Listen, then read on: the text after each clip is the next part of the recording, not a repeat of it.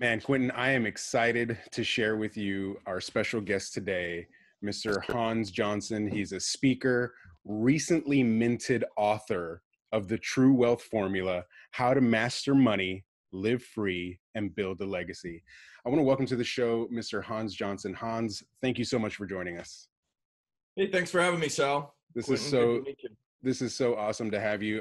Just Nice kind to of meet you, man. geeking out Yeah. a little bit. Hans is a personal coach of mine, and among about 100 or maybe even 1,000 people out there, you've been helping people get out of debt, get them to master their money so that their money isn't a master over them. We actually ordered 3 copies. So I'm holding the book right here. We ordered 3 copies, 1 for myself, 2 for our audience. And so we're going to be giving out those books, and we're going to be ordering more and hopefully giving them out as the show progresses. But I just want to get right into it. I want to learn about who you are and understand and introduce you to our audience.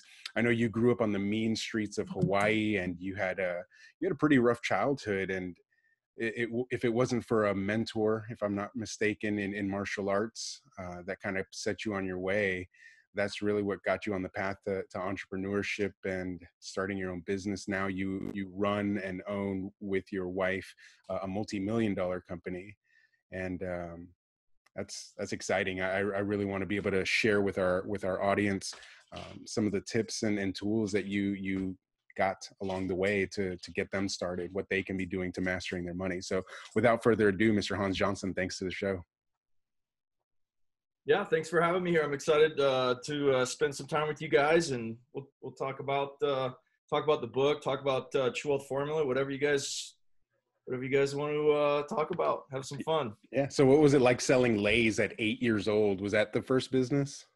Yeah, that was the first business. I talk about it in the book a little bit. Grew up in Hawaii. My mom was a single mom, and my brother and I were little kids, we grew up on welfare, basically. Didn't have no stability at all. We moved every few months, so yeah, 8 years old was the first business. Come home from school, pick flower. There's a plumeria tree, and it's a very fragrant flower. And if you've ever, I don't know if you guys have been to Hawaii, but you can buy these leis, and it's a traditional flower necklace in the islands. And so I used to pick those flowers off those trees when I was a little kid. I'd come home from school, pick those flowers, or Saturday morning, pick them and string these things up, go downtown to tourists and sell these leis to, we did that for, school clothes, for, food and other things. So, but it was I guess at the time at that point in time, I was so young, I didn't think much of it. I thought, oh, this is kind of cool. I get to go out and get around town, get out of the house, roam around the streets and, and make some money. And, so at the time, but I was certainly learning some good life lessons. I'd say probably the biggest one is the idea that if you want something, there's always a way to get it, and you just gotta. And it don't matter. I mean, fortunately, yeah. I mean, you can say, okay, well, you were 8 and you were living in Hawaii, and but that's the case with everything. I mean, everything in life has advantages and disadvantages, and so. Fortunately, there was, even in the midst of that upbringing and the instability and all of that, very early, very, very, very young age, I learned that, okay, and then as I got a little older, I would, I'd think about that. I'd go, okay, well, I want to do X, or I want Y, or whatever. And we were super poor. Like I said, we didn't have anything, but if I wanted something, I could, it just kind of taught me that, okay, there's a way, and I just go out and work, and then when I got a little bit older, I was, that gig worked pretty good when I was 8, 9, 10 years old.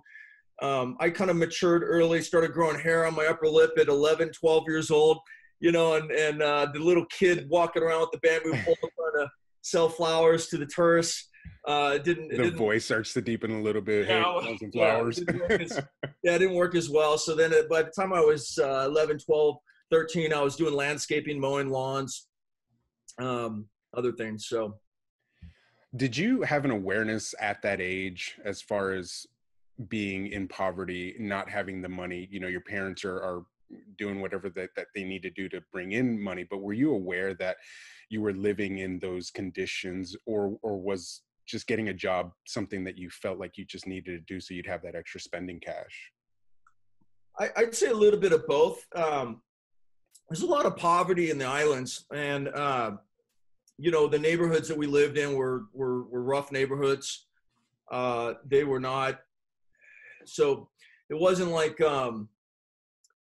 uh, you know, I knew that we didn't have things, you know, every school year, you know, just to get school clothes was a difficult thing, school supplies. Um, Again, we used back then, now it's those EBT cards that people use, the you know, and they're buying stuff at the convenience store, whatever. Back then it was food stamps, and you know, we'd buy our you know, food with that. Um, but I guess, you know, it was a small town. I could get out and walk around, and so I guess there was this offset of freedom.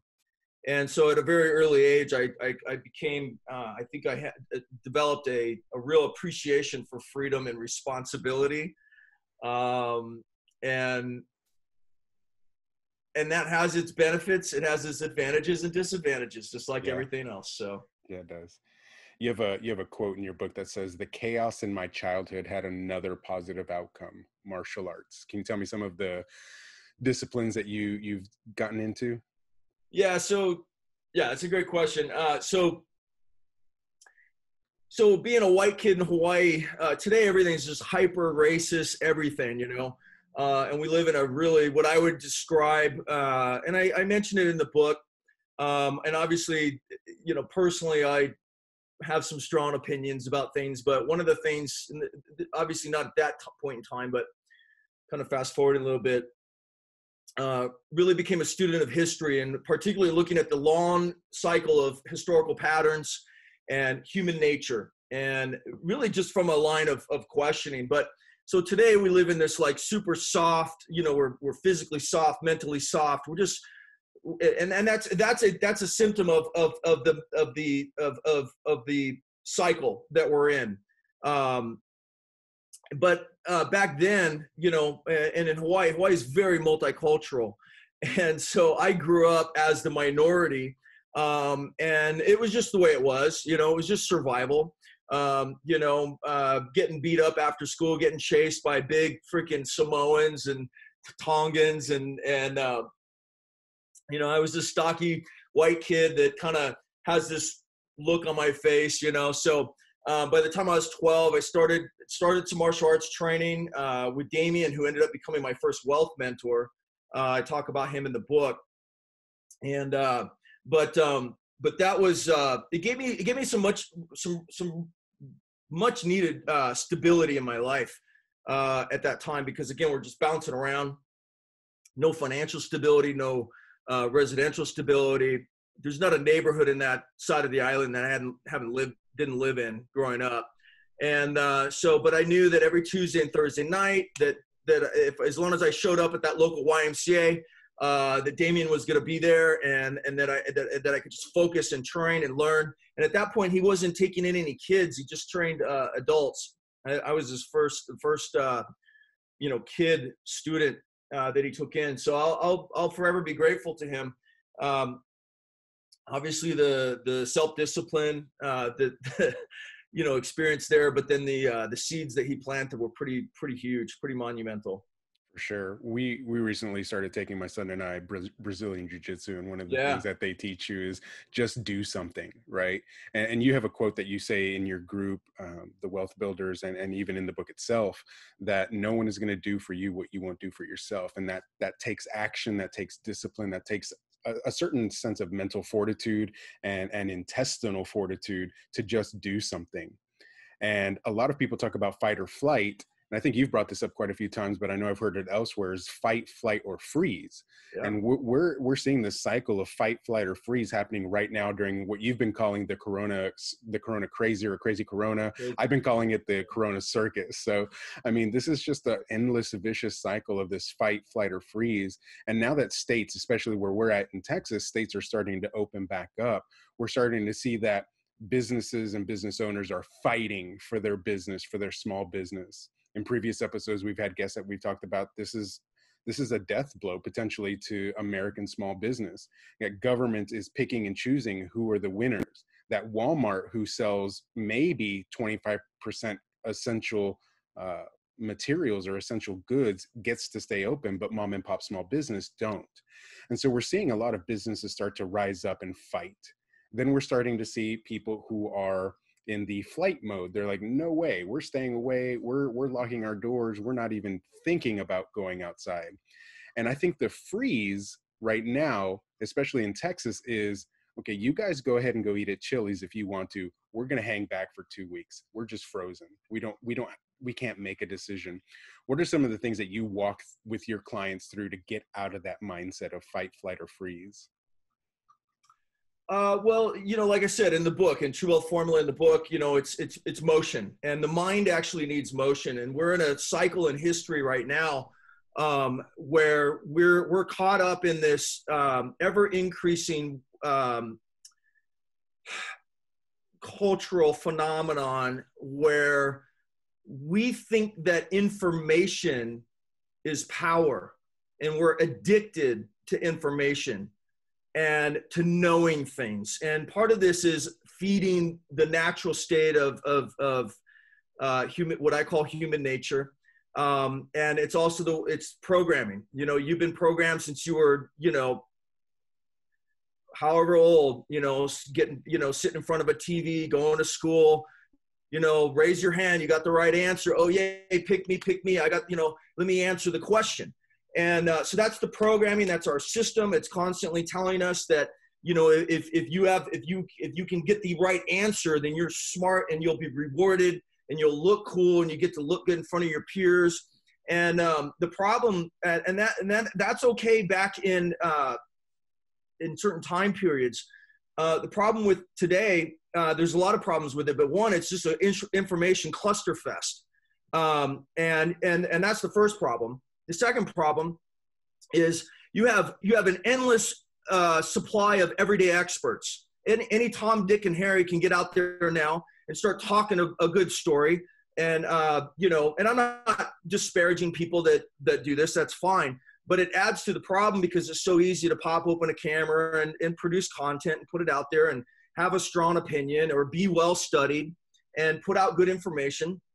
And the bigger the first problem is, it lends to the second problem, which is the more information there is, the more there's a need to be able to look and go, well, who do I listen to? And then that inflates the second problem, which is anybody can just put out that information. And okay, I must listen to this guy. He sounds like he knows what he's talking about. And then the third problem is you can't freaking validate or verify any of it. And this is the problem with what's going on with COVID. This is the problem with what's going on with our economy. This is the problem with the entire financial industry. This is the problem with the entire medical industry. It doesn't matter which industry it is. You can go down the line, and the bigger it is and there's more information, you can't validate. There's none of the information or the data that's coming out regarding COVID right now. It's a clusterfest. I started following this situation back in December. We started letting clients and family know in January, and then more and more in February. But I was getting the information through the financial sector. These politicians and these guys that get on radio and TV and these script reading talking heads. I have strong opinions. Obviously, you know this, Sal, because you know me. And so the question is, how do we function in this world today?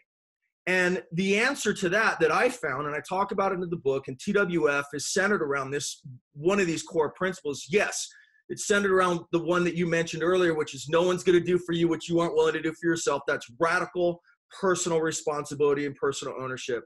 But the second part is, how do you function in a world and in a society where there is an over surplus of information, an over surplus of quote experts. Okay. And if you track these guys, they're not consistently right at anything. You know, they're giving predictions and all this kind of stuff. You can't, there ain't a single person, don't matter if it's the government or somebody from corporate this or that or whatever, or some financial guru. You track when they make predictions. I call them the prediction pimps, which is not a very friendly thing to say to people, but it's, you know, and this again is part of my journey and getting sort of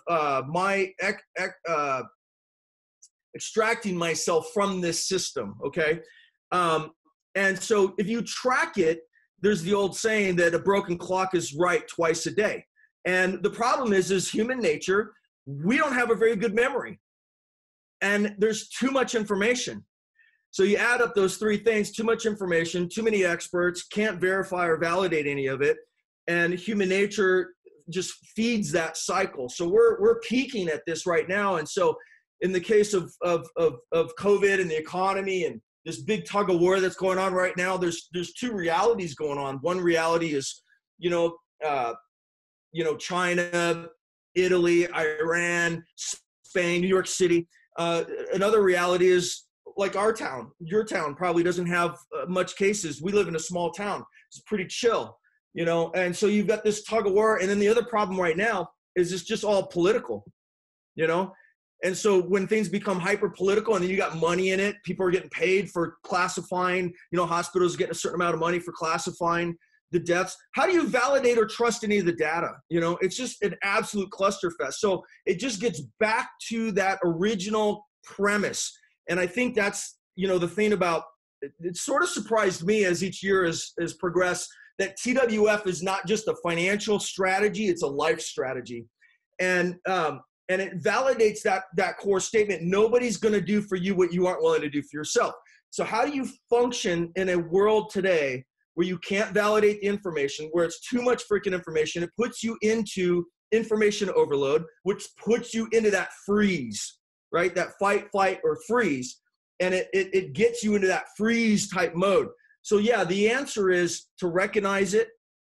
You know, we got to be aware of the problem and realize that, hey, you know, and you've probably heard me talk about this, you know, okay, so here's all the information and you can sit there all day long and I can do it just like anybody else. Just dig and dig and dig. And why is this going on? What's that? And what's, you know, and all that kind of stuff. But at the end of the day, there's only one thing that matters. And the only thing that matters is, what is your action item?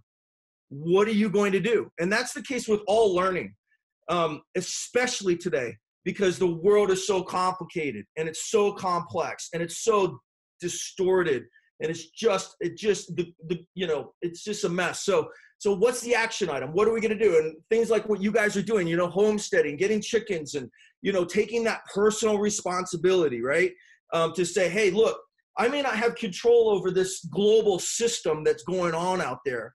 Like you said, where the government, it's government that are, it's a pretty complicated system, but they're picking the winners and the losers, and the people that are really taking it is the small business owners and the middle class. You know, so how do you function in that world? Well, the way you function is you realize that, okay, what is the thing I can do now?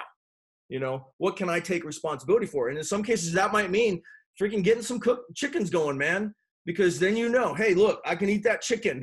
We're gonna get some eggs, you know, and I can go shopping and I can do hours and hours of research and I can try to know, oh, which corporate farm is really putting truth on their labels, you know, and saying, oh, organic, free range. Well, how do you validate that? Oh, well, some government organization says it. Oh, really? Because they never lie, right? They never make a mistake. They're never bought off. They're never lobbied against, you know? So this is the racket of this system that we live in right now. And the answer again, and this is the tug of war we're in, is radical personal responsibility, right? Taking back control, right? Localism instead of globalism. And what you guys are doing is a great example of that.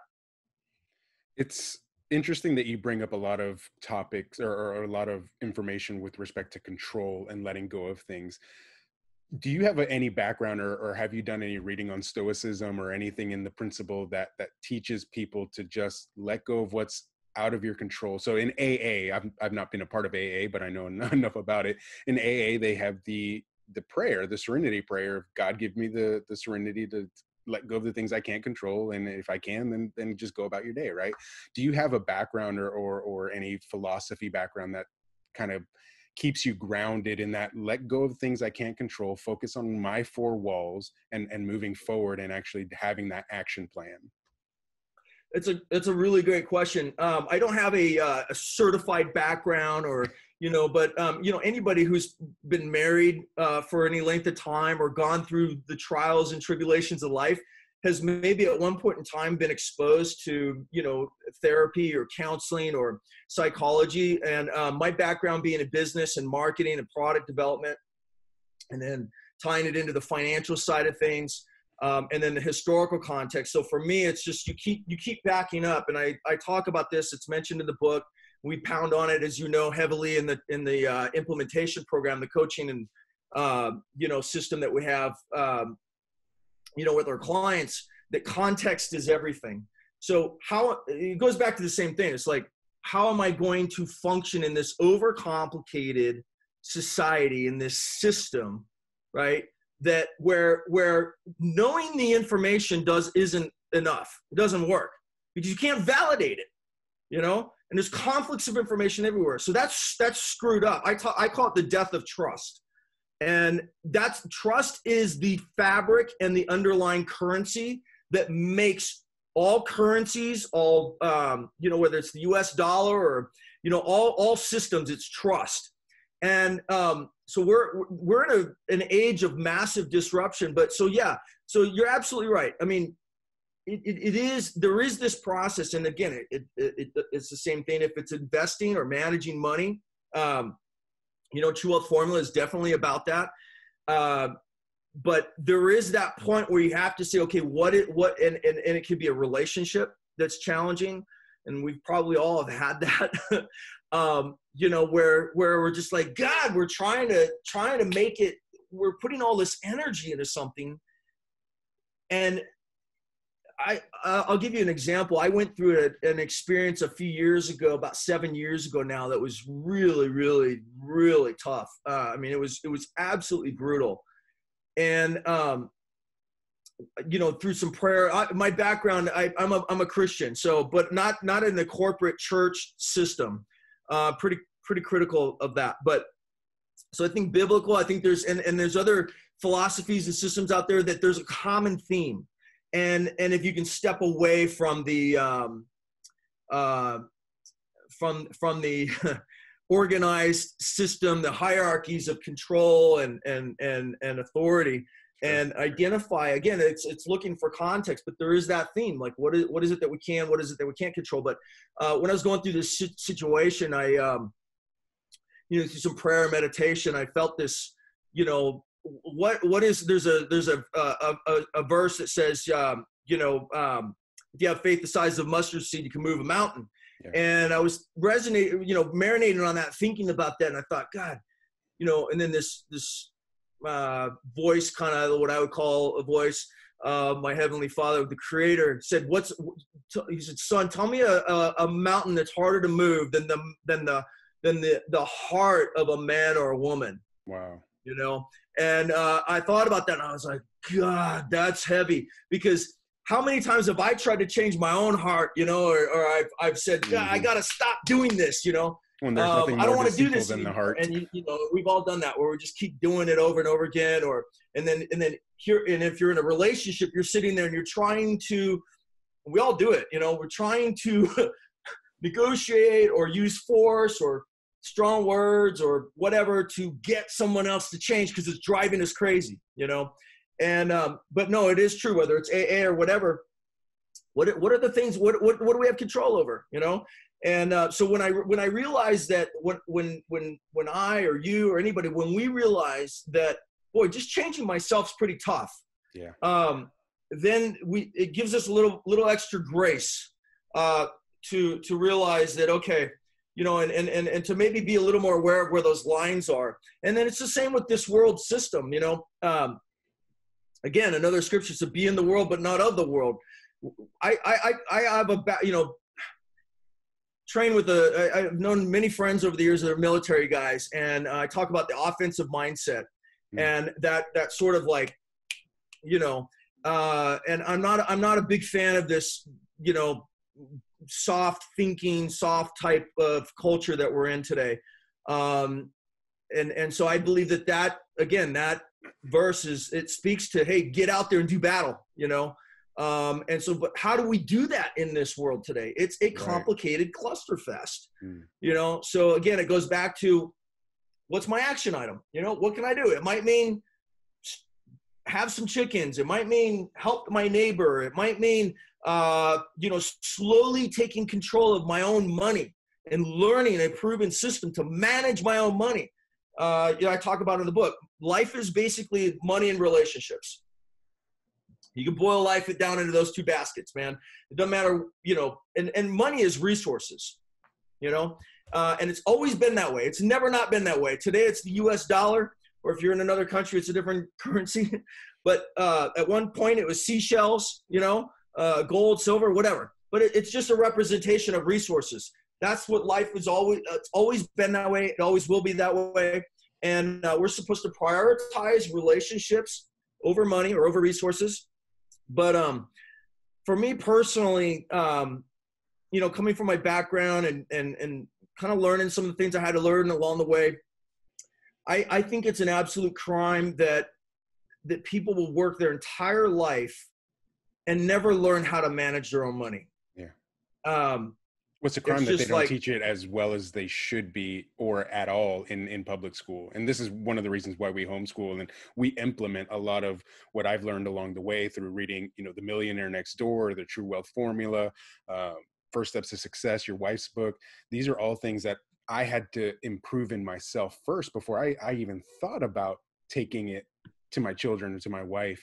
Dr. Jordan Peterson talks about fix yourself before you do anything, right? Get up and make the bloody bed before you can even tell somebody else to fix their own life. And so you talk about taking action and the voice that was in your head telling you to do something or asking you to take action. It took you 20 years to put this book together. Why now? Well, I mean, the book was a 4-year project. It's 20 years of it's experience. Much longer. I'd say maybe 30 years. I'm 47. So, I met Damien at 12. I don't know what age I was when he first spoke that first seed of, the key to wealth is get your money working for you instead of you working for your money. I've been working since I was 8 years old, been on my own off and on at 12, permanently at 16. But it's at least 20 years, of being out there. But yeah, I mean, I think part of it, and I talk about this in the book, is that, in the disclosures in the front, the idea of writing something about the financial markets is it's a very humbling idea. And, there's more than ever, people are writing this and that and everything. It's easier than ever today, and that's a good thing. Yeah. But it's also lends to the problem that I was talking about earlier. For me, I've always been sort of fixated on truths that are not just trends, truths that can weather the test of time. And so a part of it was allowing that time to bubble, and TWF is a living system for me. I'm testing it personally, constantly, stress testing it. It's been stress tested. It's a what I call a master strategy of how to manage your money, how to invest, how to think. We because of what, the things I was talking about earlier, we're really fixated on, I have a question, give me an answer. And when you're dealing with finances or money, there's no end to that. Yeah. 10,000 questions. You line up 10 experts, you're going to get 10 different opinions. So you read 10 books or 20 books or 100 books, you come away feeling really smart, but do you ever come away with a system? And for me, I was frustrated with that process.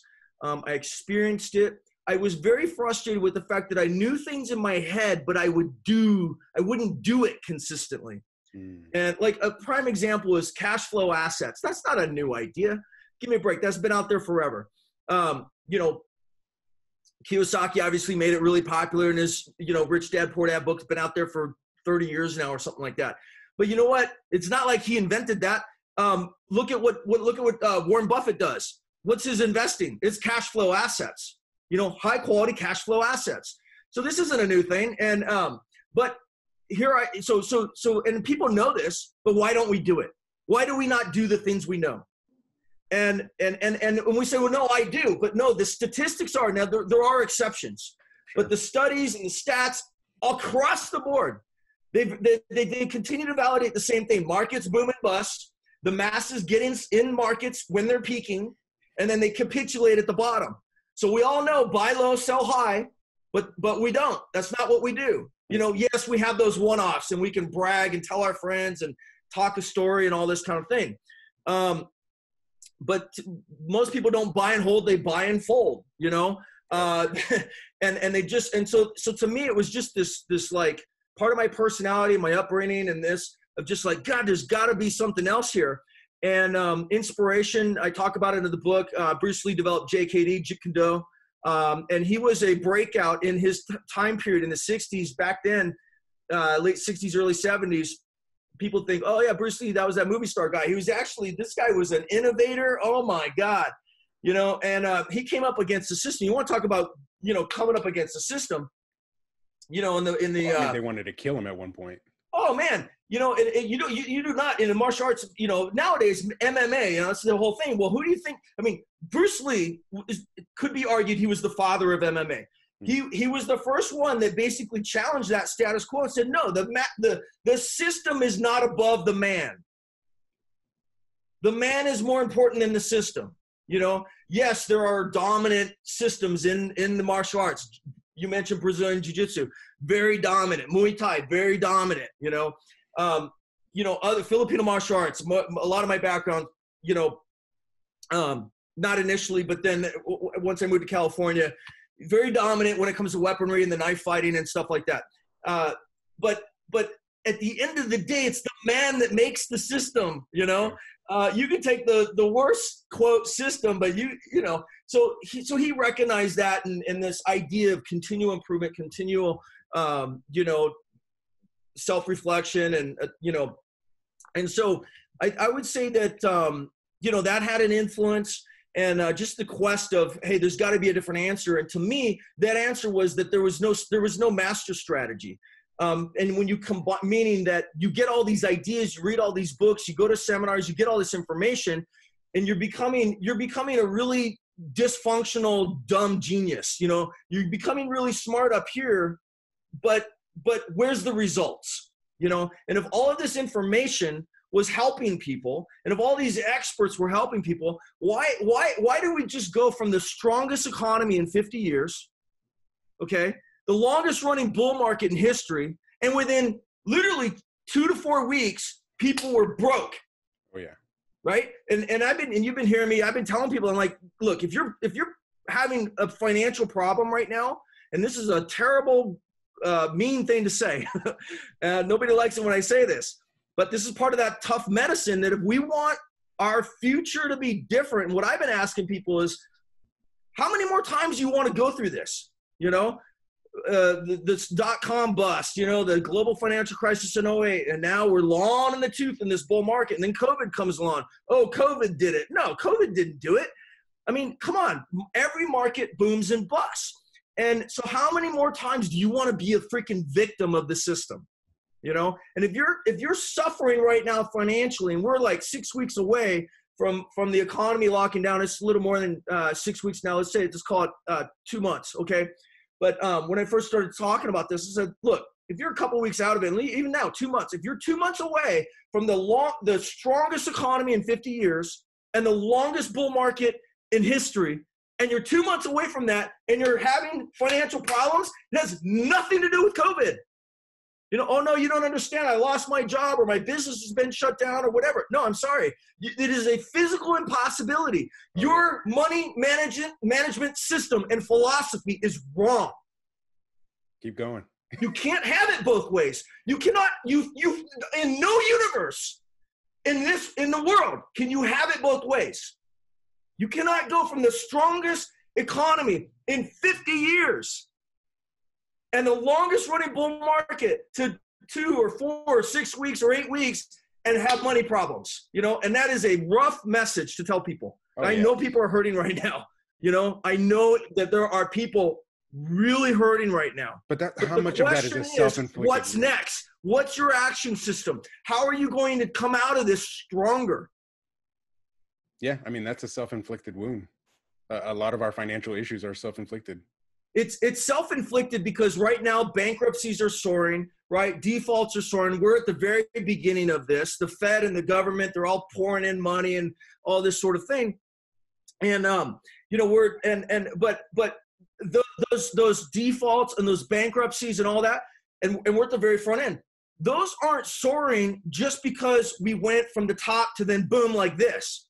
You know, that's because of too much debt, right? Living for years and years and years of living on the edge, living above your means, right? Too much consumer debt. And then on the quote investing side, which we make a pretty strong differentiation between investing and speculating, but using too much leverage, you know?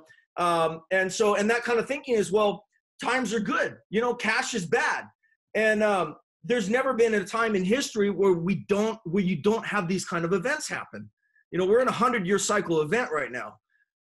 There's nobody alive today that has ever lived through what we're going through right now. So it's, you know, it's a wide open, you know?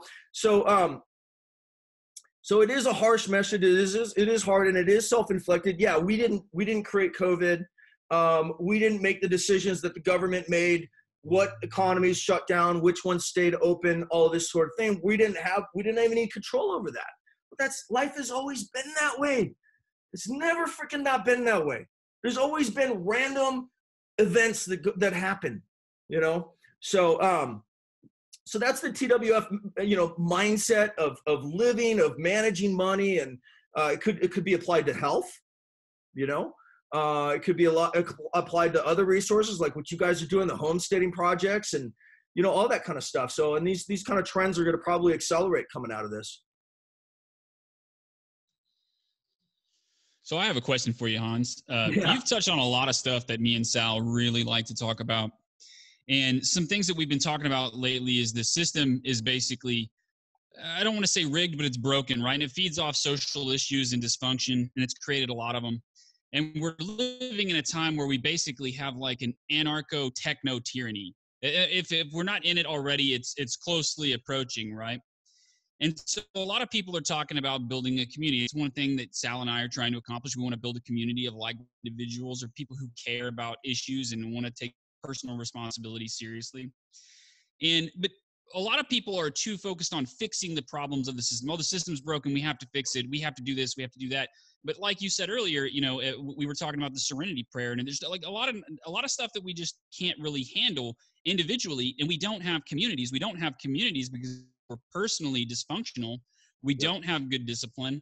We don't take responsibility for ourselves. So I would like to hear from you how an individual can lay down the foundations of personal responsibility and move towards building a community, what that would look like, how they could succeed off of that system, and how we could change the community from the ground up. I think you would have a great idea on how to do that. Yeah, no, I mean, I agree with what you said. I mean, we are dysfunctional. We don't have real problems. We have fake problems in our head. Our society is so prosperous. We're too prosperous as a society. And this is part of the cycle of human nature. And you can see it all throughout history. And the more prosperous a society becomes, you know, I'm not out there going on a weekly hunt that if I don't bring back a buffalo or something, I either come back alive or I died and fell into some crevasse or came across a warring, you know, tribe or whatever. And this isn't a bad thing. It's good. You know, that's what we want. We want a more stable, prosperous, society. But when our biggest problem is oh my God, I can't, my local economy shut down. I can't go freaking through my damn Starbucks drive-through, I can't get my nails done. I've already watched all the Netflix shows. There's not a new one. I mean, those aren't real problems. So what you're talking about, absolutely. So it's that self-reflection I talk about in TWF, and it's part of the core kind of philosophy is that less is more. And so I think a big part of it, and this is the good side of what's going on right now, is that a lot of people are learning right now that all that extra stuff you think you need isn't actually making you happier. It's not actually adding value to your life, and so, stepping back and realizing that, hey, I don't need all these extra things. I can get more joy and fulfillment just by going out for a walk or whatever. As far as the local community issue, that is the answer. The founding fathers, when they crafted the Constitution, they understood the balance very well. There is a need for a national system, particularly if you're talking about national defense and things like that. But you got to limit the size of that thing. And what the problem is right now in our system is it's gotten too big. And it doesn't matter if you're conservative or liberal or whatever side it is, it's both sides. And I'm not saying that we shouldn't take a stand for things we believe in and what we know to be right and wrong, that we should give those fights up. But you have both sides that are fighting for power for that weapon called the national government. And it's like a weapon pointed in your face. Because, if you agree with me, well then, hey, cool, man, you get to be on my side. We get to point this gun at everybody else, but if you don't agree and I'm in control, I got that thing pointed right at you. And that doesn't feel good. It sucks, And so the people that are on the other side of the political spectrum from the quote controlling party now, they, after 8 years of being in control at the federal level, when that election happened in 2016, that freaking cannon swung around, and all of a sudden now they had it stuck in their face. They're like, oh my God, and that threat is very real. I don't have to necessarily agree or disagree with their politics or their value system or anything like that. The answer to this whole thing is decentralization. It's that, the original concept, the 50 states were supposed to function like 50 different countries. I love the fact that California is not Texas and Texas is not California. I love that. I have family in California, Hawaii, different places. I like to visit. I love to live in Texas. I don't want to make California Texas any more than I think Californians should want to make, but that's not the system we're in. It's everybody trying to use force to make everybody else like themselves. So yeah, the answer is localism. It's decentralization. It's taking more responsibility, building those local communities. Different people are better at those. My struggle throughout my life has always been the relationship side. And that's why in the book, I talk about the rich, miserable bastard and the happiness, the money versus happiness quadrant. And, that's kind of a reminder to myself. It's like, it's a check for me. Like, hey man, you're too far in that R&B box right now, bro. You need to freaking get your stuff together and focus more on relationships and spending quality time with loved ones. So the relationships is a priority, and networks, if you're talking about localism, because those networks, there's accountability there, right? We have a system, and this is probably going to rock some boats right now. We have a system right now where people will go to some kind of again, whether it's government or religious or whatever, and surrender authority over themselves and their family to some person. They don't freaking know that person. But because that person is famous and on TV and authored a bunch of books and talks real smart, okay? Now, if the three of us grew up in the same village together and we've been out on hunts, we've been out, bringing home food, fighting wars, right? And if we know each other and we have that kind of relationship, and you have an elder in the village, and you're mistreating somebody or you're off track, that elder is going to come to you and say, hey, And you know what? You're going to respect that person. There's going to be a mutual respect. There's a chain of command. Why? Because you guys have lived together. You know each other. That transparency is automatically there in that local system. But we have no transparency and no accountability in our system right now. So it's a clusterfest. Historically, I mean, obviously all the things like taking responsibility and all the things that you guys are doing and that we're talking about is critical. Identify what are the things we can do with what we got. I always say, do the best you can with what you have. But at the end of the day, and this is the part that sucks, historically, it usually doesn't really change until it hits the wall. Because there's so much, and you see this now in our country, unfortunately, there's such a high percentage of people that are becoming dependent on that system, and they're feeding on that, and you got it at both ends. And you got it you got the corporate welfare, and then you got the bottom side, and again, the small business owner and the middle class are getting squeezed. So what do? You prepare. You keep that situational awareness. You stay aware of your surroundings, right? You don't get so far down the rabbit hole that you lose that situational awareness in that context. And that's hard to do. That's easy to do nowadays because we can access so much information. We want to know the answer. What's the answer? Right now. Yeah, exactly. So the answer is keep that situational awareness, right? Keep your mobility, right? Keep your ability to, we talk about developing, new economy skill sets, skills that allow you to earn a living in situations that allow you geographic mobility, right? So that obviously leans more towards technology and such. The problem with that is in an EMP situation or some type of technological disruption, you also have to have those old world skill sets. So if you balance that out, like having chickens, developing that local community, but also developing those new economy skill sets where you can work remote, do some coding, some programming, content development, that type of thing. But sadly, the general pattern, there's always exceptions to the rule, but the general pattern is that things that get this big typically don't change until they hit the freaking wall. Yep. And it sucks. And when it happens, it's not good. So, and they do break down. Nothing's invincible. Absolutely. So with respect to the pattern recognition and what you see coming, you were talking about this back in December. I know Quinton and I, we were talking about it right around the same time, saying we're going to be in lockdown till June, right? This was back in January when no one was even talking about lockdowns. We're like, they're going to lock this down. This is June. If our audience can get a takeaway, I know we're pressed on time. We've got about 5 minutes left with you. If our audience can get away with just a small piece of information from you, a small takeaway, the big why in your book is leaving a legacy. But what is someone to do right now who's lost that job or who's furloughed, who hasn't been saving up? What should they be doing? What is their action step other than going out and picking up the book, The True Wealth Formula? Where do you want to send people to get this information?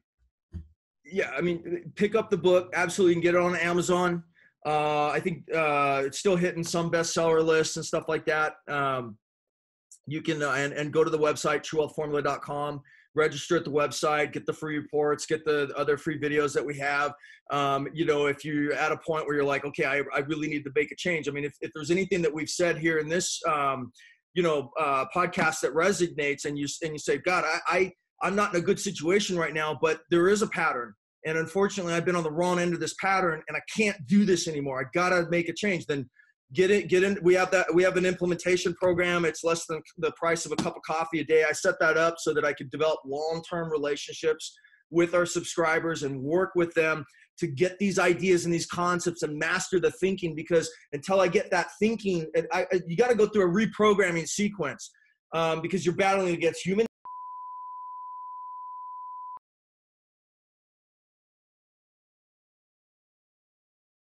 The global system is it's a global debt-based economy that feeds on debt, slavery, feeds on overconsumption and hyperconsumption. And so for most people, the first action item is to free themselves from that, because once you're no longer a debt slave and you learn these concepts, you start thinking really different, start seeing the world in a very different way. And then you also start to weigh the cost very differently of where you invest your energy.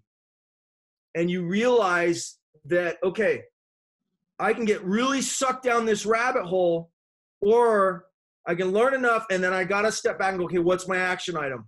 You know, what can I do today or this week that's going to move my family? And Sal mentioned it earlier in the back of the book. I talk about legacy, and that should be the reason for creating wealth. There's a lot of different reasons to create wealth. Money is a tool, and it's resources. So what's the legacy that I want to create and leave behind? Money's not the only way to do that.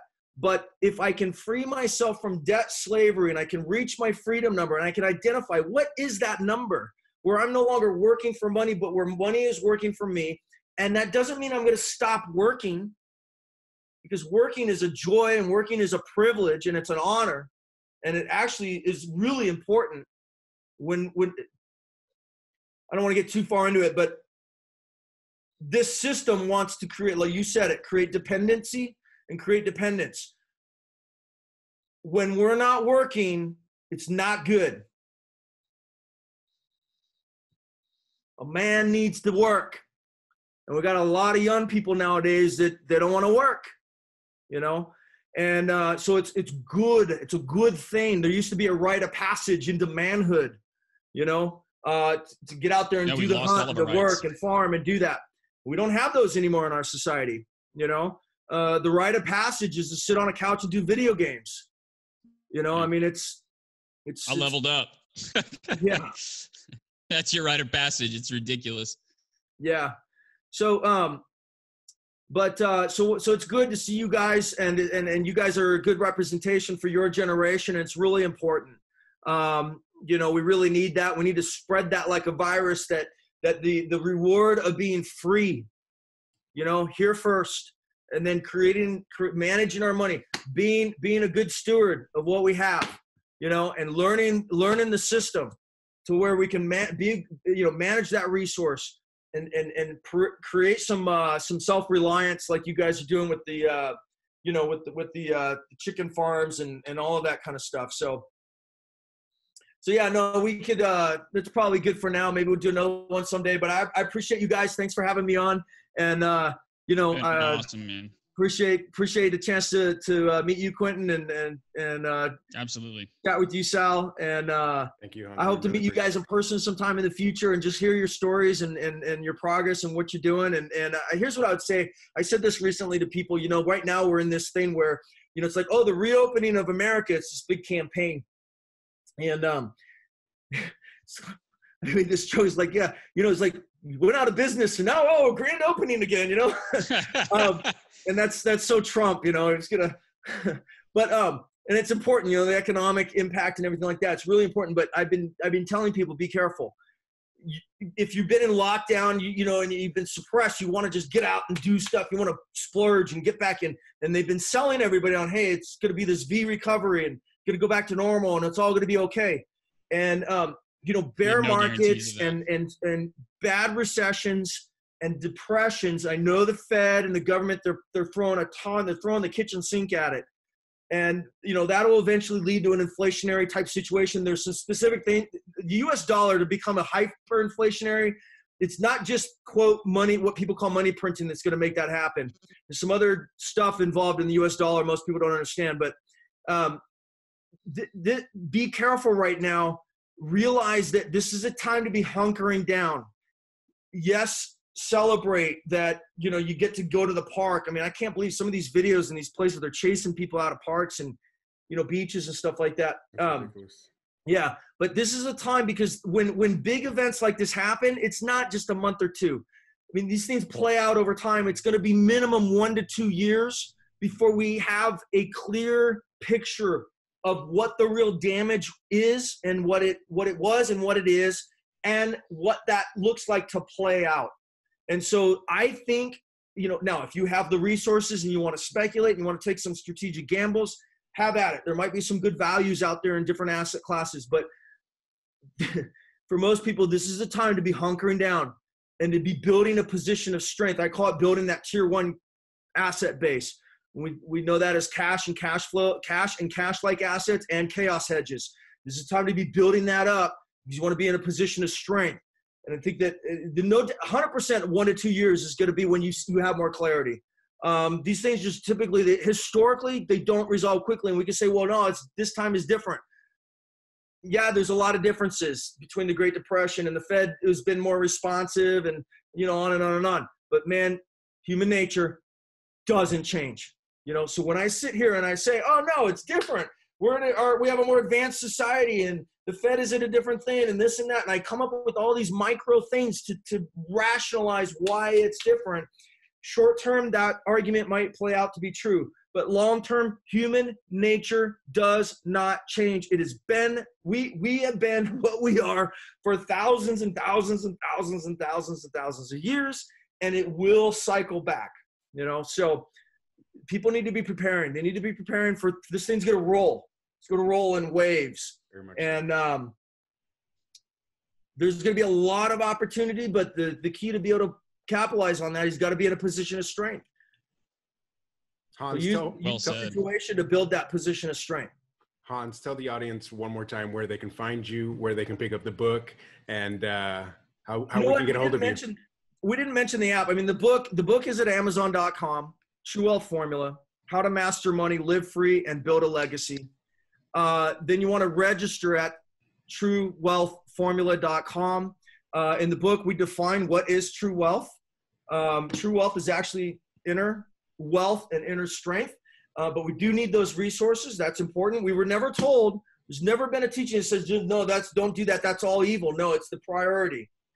Because if you say, well, no, the money's the root of all evil, and a rich man can never, okay, well, I can quote you all kinds of other stuff that say the exact opposite, So we got to step back and get the context, and the context is there's a priority there, and we're not supposed to put worldly things or possessions ahead of relationships. And we are supposed to prioritize our relationships, my relationship with my creator, myself, my spouse, my family. We're supposed to work it out from there and prioritize it from there. But, and then the app wealthbuilder.io, we have an app that goes in conjunction with the book. And we're doing, the app's a long-term project. We've got some cool stuff that we're doing with that. It's very, very thorough. Yeah, I'm pretty stoked on that. We actually use the subscription revenues to fund the app development, and just basically taking the formulas and the systems that are in here and building it more and more into software and more into an algorithm type interface. So we're some cool stuff that we're doing that. Amazing calculators. You can sit there and punch in your numbers and find out, see exactly. We're building that into some simulators and some dashboards that are just going to be super cool. So that's awesome. As we mentioned, we are giving away 2 free copies of the True Wealth Formula. It's not much. I wish I could do 20, 30, 40, 100 copies, but we are giving away 2 free copies at newnormalpod.com/TWF. That's True Wealth Formula, newnormalpod.com/TWF. You can register, sign up for that. We will do a drawing. Hans, we'd love to have you back on just for 5 minutes to do that drawing. We'll send you the names. You can pick them out of the hat. It's been a pleasure having you on the show. Thank you so much. This was a treat for me, a personal big get for me. So thank you. Absolutely, man. Thanks, man. My privilege and honor, and I appreciate you guys. And it's good to meet you, Quinton. I hope we get to meet sometime. Great meeting you. And Sal, keep it up. You guys keep spreading the good word and keep provoking people to take action, take responsibility. I appreciate you guys supporting the book, getting that message out there. Yeah, we'll do it again sometime. Thank you so much. As always, stay safe and welcome to the new normal.